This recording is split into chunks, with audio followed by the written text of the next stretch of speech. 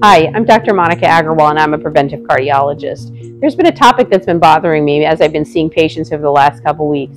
I've had a couple of people come in to me, and they are talking to me about their LDL cholesterols being elevated, or I've noted that they're high, and they're on a 100% whole food plant-based diet, and they can't believe that their LDL has not come down.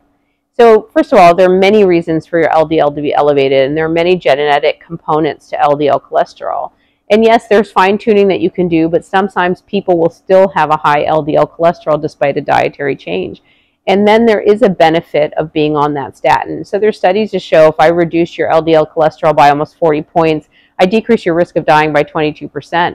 So why wouldn't you do the 1-2 punch? But also to remember, it's not failure to get on a statin. You're really giving yourself more and more advantages if you do both diet and sometimes a statin.